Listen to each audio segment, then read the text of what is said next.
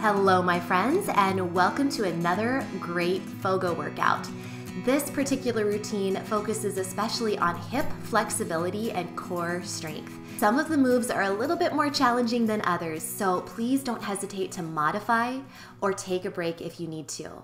And if you're an essential oils user, I hope you're putting on something energizing like peppermint diluted in some carrier oil. Give it a deep inhale, get that energy up, and let's start standing up. We're going to begin with some breathing just to sort of get centered and come into the moment. So begin with an inhale and then an exhale. And as you exhale, press all of the air out of your belly using your pelvic floor to lift and your abs pulling in. Inhale, expand all the way around, and then exhale, lift your pelvic floor, pull your belly button in toward your spine. Inhale, expand all the way around into your belly and your ribs. And then exhale, lift your pelvic floor, pull your belly button to spine. We're going to do the same breathing. That's kind of our common breathing throughout the whole practice, but we're going to pull in a squat. So this is a goddess pose squat. Toes are turned out, knees are pressing back, sit straight down and up. And when you come up, I want you to exhale. Inhale on your way down, and then exhale on your way up. Now you can keep going with this very simple squat, or you can continue on to the next part with me, where we're going to strongly stand into our right leg and then twist, lifting our left knee. So stand strongly into your right leg and twist toward that left, exhaling each time you twist. Just a couple more and then we will switch sides. So now you're standing strong into your left leg and you are twisting toward your right. Strong core, belly pulls to spine each time you exhale. Use your balance. This is a very challenging move. Keep going, and then we're going to do 4 on each side. So switch sides, and 4, 3, 2, 1. Switch sides, and remember to exhale as you twist. Pull that belly button toward your spine. Lift your pelvic floor as you twist. And you are done. Release. I'm going to turn to the side, but you don't have to. You're going to move into a chair pose. Sit way back. Make sure your pelvic floor is lifted and your low abs are pulled in. This will help protect your back. Now swoop your arms back into a flat back position, airplane pose. This is a nice stretch for your hamstrings. Back into chair pose, and then exhale into airplane. Inhale into chair pose, sitting back, knees don't go beyond your toes, and then exhale, belly lifts toward your spine, flat back, airplane. Change it up just a little bit to your arms forward, palms up. It's like you're offering something, and then airplane. Again, offer your hands forward, strong core, and then exhale into airplane. Keep going with this, really strong through your core, lifted through your pelvic floor, and feeling that hamstring stretch when you move into the airplane pose with your arms back and your back flat.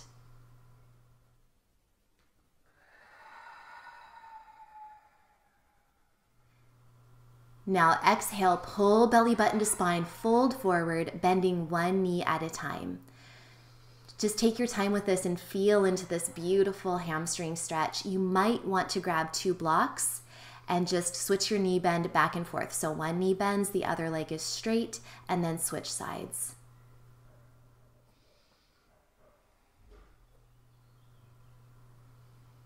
Finish up, and now we're going to move on to the floor. So remove your blocks to the front of your mat. You might need them later, and come onto your back. We're going to do a really important test. This next part may be too advanced if you have diastasis recti, so that's really what we're checking to see. Engage your pelvic floor, so lift your pelvic floor toward your head and pull in your low belly. Now we're going to tuck the chin toward the chest and lift your head and shoulders off the floor. Feel your belly. Do you feel firmness? Do you feel some tension? Or do you feel a gapping or a doming? If you feel the gapping or the doming or the tenting, then I want you to keep your head down for the next part. But if you felt some tension, some firmness, and you did not feel that gapping, then go ahead and re-tuck your chin, re-lift your head, and we're gonna move into a knee to chest and then straightening that leg. Same leg 8 times. Keep breathing, exhale each time you straighten the leg out. Now again, if you see a gapping in your belly or a tenting or a bulging in your belly, then that means you need to stop and put your head down. If you want a little bit more action, then you can lift your arms off the floor and your head a little bit more off the floor as well. This is the last one, and hold it. Hold that leg straight. Keep the belly pulled in, your head and shoulders lifted, only if that's appropriate for you. Remember, it can be on the floor the whole time throughout that move. We're gonna do the same thing on the other side, and so be really honest with yourself and repeat the process. So again, lift your pelvic floor, pull your low belly to spine. Only if it's appropriate, lift your head off the floor. Notice how my palms are facing up so that I'm not gripping the mat. Keep making sure that your belly is looking good. Everything's pulled in. There's no gapping. There's no doming. If you're good, then lift your head and shoulders a little more off the floor and your arms off the floor as well. Keep that belly pulled in. The pelvic floor is lifted, and hold. Hold it. Keep breathing. Keep breathing. Exhaling.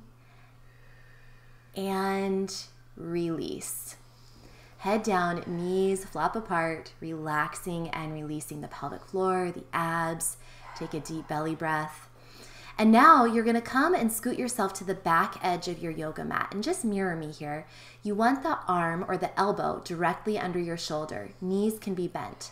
Lift your pelvic floor, pull your belly button inward toward your spine, and like a clamshell, you're gonna open the leg, feet together. You're just gonna lift the knee upward and really do this with control. You wanna feel your core nice and strong.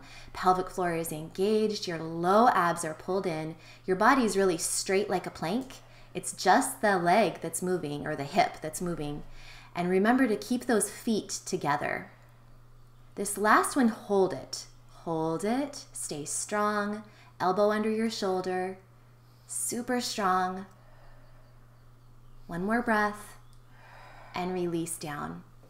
Now, top leg goes in front of the bottom, and you are going to lift up onto that bottom straight leg, and you can use your fingertip of your top arm to kind of support you at first, or place the top arm on your opposite shoulder to keep it in place so it doesn't hike up toward your ear. Use your obliques to pulse up toward the ceiling. Pulse and hold the last one. Hold it here. Hold it. Body is straight like a plank. Core is strong, and you're breathing. And then release. Now this last one is a little bit more intense. Your hand of the bottom arm is right where your elbow used to be. Now you're gonna bring your arm up, and that top leg, you're gonna move it toward the elbow, same side elbow. So if you can't do this, it's totally okay. Just return to a side plank, maybe even drop your lower knee. You might fall a little bit, that's okay, I did. Just keep going, try to take it with control.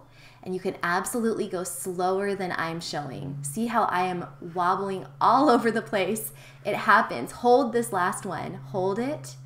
Keep your core strong, and then come on down onto your knees. In this position, you're on your elbows. Elbows are under your shoulders. Lift your feet off the floor so your knees are on the floor, and you're pulling your pubic bone toward your chin, kind of flattening out your low back, lifting your pelvic floor, belly button lifts to your spine, and just holding it and breathing. Keep holding and breathing, really pulling that pubic bone toward your chin, lifting your belly button toward your spine, and then come onto your other side. It's a lot of work for your core. We're gonna repeat the whole sequence, starting with that clamshell move. So feet together, knees, top knee lifts. In this position, you wanna make sure that your pelvic floor is engaged, your low abs are pulled in, and you're really just lifting that top knee toward the ceiling. Feet stay together. You should really feel this in your outer hips. Try to keep your core strong and your body straight like a plank, and keep breathing. This last one, hold it. Hold that knee lifted toward the ceiling. Keep holding it. You're still lifted in that plank, and now return your hips to the ground. Move into the position where we are pulsing up using our obliques. Bottom leg is straight, top leg is bent, and we pulse up, up, up. Your top hand can be supporting on the ground, or it can be actually pressing into the bottom shoulder to make sure that that shoulder doesn't hunch toward the ear. Hold the position, hold this pose, and then release your hips to the ground. Hand goes right in place where your elbow was, where your bent elbow was. That's where your hand goes. And now we're going to move into that really challenging knee to elbow move. Remember to feel that your core is really strong. A strong pelvic floor, an engaged pelvic floor, and an engaged core and steady breathing is going to help you keep your balance. So when in doubt, really draw up that pelvic floor and draw in those low abs even more. Hold this last one, hold it, hold it, hold it, and come on down. Back onto the knees. Take a moment to just release your low back, and we go back onto the elbows, knees on the ground, feet lifted off the ground. Pull that pubic bone toward your chin and hold. Your belly button lifts up, up, up toward your spine, trying to keep your back flat and not rounded. Your back is flat, but you're really strong through that core, no sagging. Now, sit back onto your heels and just release your wrists. You've been really working hard on those wrists, so up and down with magic hands. Fingertips down toward the floor and then up toward the ceiling. And come back onto your hands and knees. Moving into crazy donkey kicks, this move really gets your heart rate up. So strong through the core, tuck your toes under. And there will be an alternative in the upper corner if you don't want to do this full move. Hover your knees off the floor, belly is strong. Now right leg, you kick it up toward the sky as you hop very lightly with your left foot. So kicking it up toward the sky, and remember you can follow the inset picture where you're simply lifting that leg up and down and not doing the hop. Okay, switch sides. If you were doing the modified version, keep doing the modified version with the left leg. If you were hopping, just be sure that you're not holding your breath. You're strong through the arms, and it's a lift of that left leg and a slight hop of the right leg. And come on down. That's pretty fun, isn't it? If you didn't get it the first time, try it again next time. Roll out your wrists. Again, a lot of work on those wrists. Pretend like you have gloves on your hand and you are pulling them off each side. That helps release your wrists. And come back onto your hands and knees. Lift your pelvic floor. Back is flat, abs are pulled in, left leg goes behind, right arm goes forward. Now sweep that arm and knee toward each other. Really drag your hand and your foot along the mat, really creating some resistance as you do this, and exhale as you create that resistance. Strong core, belly pulls in.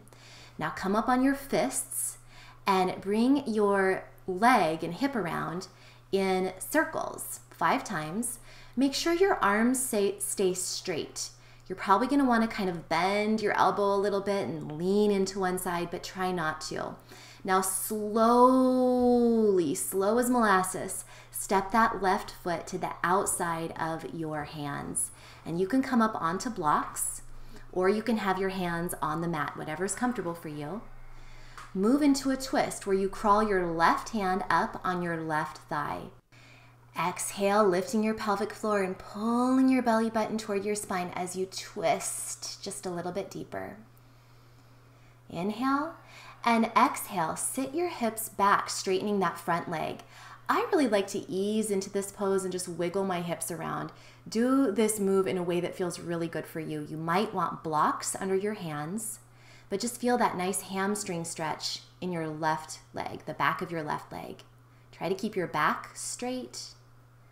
And now bend that left knee, come back into that low lunge, and just breathe here for a moment. Inhale, really lengthen your spine, and exhale, sink into the pose. On your next exhale, whenever that is for you, shift back again into that same hamstring stretch, again using blocks under your hands if you need to, or placing your hands on the ground.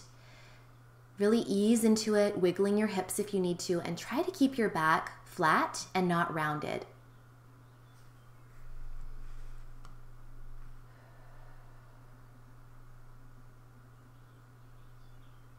Now inhale, come on forward. And we are going to move so that your shoulder, it's like you're trying to work your left shoulder under your left thigh. Your hands are spread out to the sides like airplane arms. Fingertips are on the floor. And then lift that back knee off the floor. So fingers are out to the side. Fingertips are tented. Arms are out to the side. Your left shoulder is working under that thigh. And now hover the back knee, the right knee, just above the ground. Just above the ground. It's not touching. You're hovering that back knee just above, and now release it all the way down. Work that front bent leg back so you're on your hands and knees, and just take a moment to stretch in the opposite direction with that leg. Release your hips, and then on an exhale, sit back into child's pose just for a tiny moment. So exhale, decompression breath, sit back in child's pose. We are going to repeat the same exact sequence on the other side. So lifted through the pelvic floor and strong through the core. Right leg back, left arm forward. Sweep. So you pull with resistance that left hand and the right foot against the yoga mat. Feel as you do this resistance created and this tension created as you exhale and pull belly button toward your spine. Now come up on your fists and circle that right leg around from the hip. Keep your arms straight and keep breathing. After 5 circles, you're going to very, very slowly bring that leg forward. So let's do that now. So slowly bring the knee toward your shoulder and then step forward into that wide-legged lunge. Hands are on the inside of your right foot. So hold this position, this low lunge position, breathing deeply, sinking the hips down. And now twist. On the exhale, you twist a little bit deeper. Pull your belly button toward the spine, twisting. Your right hand is on your right thigh. And now sit your hips back. Your hands can be on the ground as shown, or they can be up on yoga blocks, whatever feels best for you. Just breathe and ease into this. Now, come on forward, back into that low lunge. Hands are on the inside of the leg. I like to have mine up on blocks if you have them available. And just sink into this low lunge position, front knee bent. Now sit back and straightening that front knee, hands on either side of that leg, on blocks or on the mat. Sit back into that straight back hamstring stretch. So your hips are shooting straight back toward the back of the room. They can wiggle just a little bit if that feels good. Just breathe and then shift forward once again. Again, you're going to work that right shoulder under your right thigh. Arms are out to the side like airplane arms. Fingertips are tented, and lift the back knee off the floor if you can. So you can see how my arms are straight out to the sides and really holding this deep, deep pose. If you can't lift that back leg off the ground, it's totally okay. But if it is lifted, hover the knee down just above the floor right now. So the back knee is hovering just above the floor. This is a deep, deep hip stretch. And now set it all the way down. Hands come to the inside. Work that leg, the front leg back. Stretch it in the opposite direction. Come down and decompression breath. Exhale, sit back onto your heels into a child's pose. I like to do a wide-kneed child's pose here, so feet together and knees nice and wide. Relax just for a beat. Now come up onto your knees, and we're going to do a new move here that's really going to work your thighs. I want you to put your thumb underneath your rib cage and your fingertips on your hip point.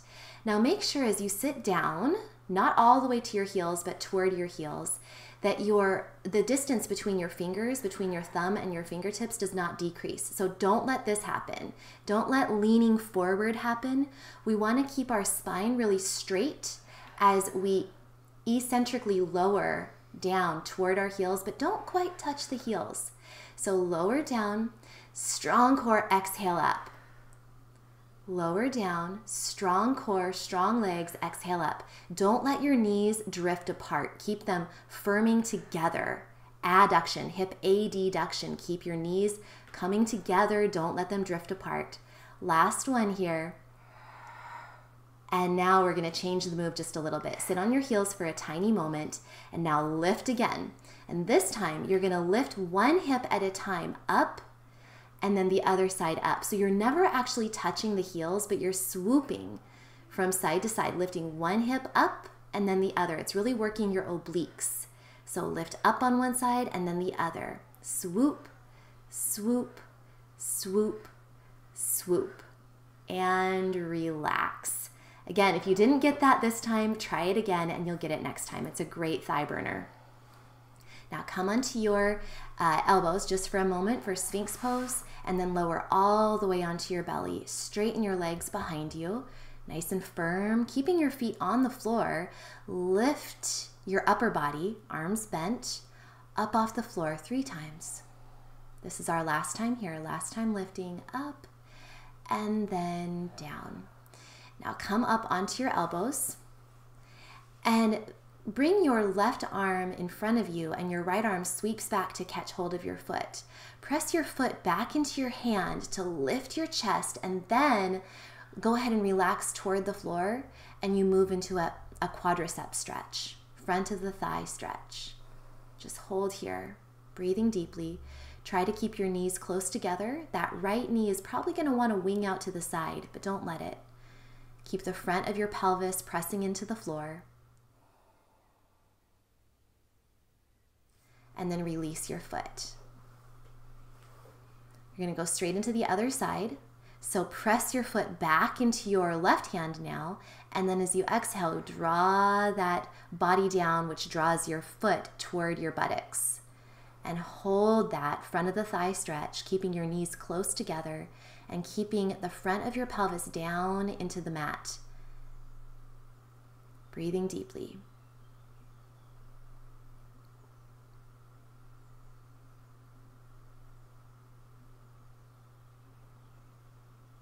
Now release the foot, and we're going to go back into those 3 Superman lifts. So lift the upper body off the floor and down. 2 more times, up and down. 1 more time, up and down. This time, both knees bend up, your knees stay close together, and press your feet back into your hands to lift your chest off the mat, and then exhale. Bring your chest down toward the mat, which also brings your feet toward the buttocks. If you want to try this with a yoga strap, you absolutely can. It's going to help you quite a bit if you don't have the flexibility. So breathe into this. Your head is relaxed on the floor. Your hips are pressing down into the mat. They're going to want to arch up off the mat, but press your pelvis and the hips down into the mat.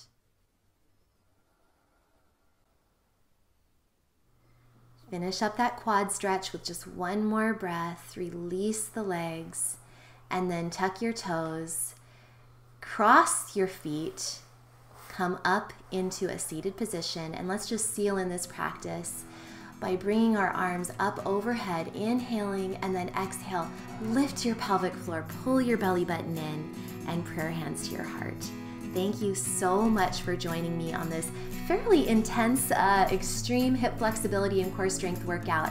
I hope that you got a good sweat in this 23-24 minute routine and that you feel fantastic. As always, remember to eat clean, move every day, and you will shine brighter. We'll see you next time.